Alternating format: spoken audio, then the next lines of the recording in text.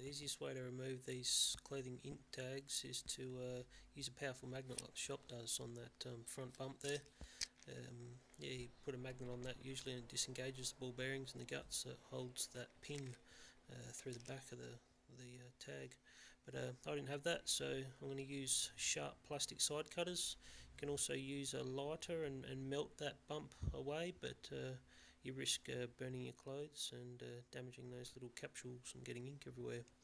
So yeah, I'll just trim back that bump on the front of the tag with the side cutters and slowly opened up the hole to remove the spring. Once the spring falls out, you can get to that little metal cup. That cup has 3 ball bearings on the underside of it. You wiggle that loose and slide it off the pin from the guts, and yeah, the cup and the ball bearings fall out. Once they're out, it should just slide apart. Yeah, easy as that. Give it a go.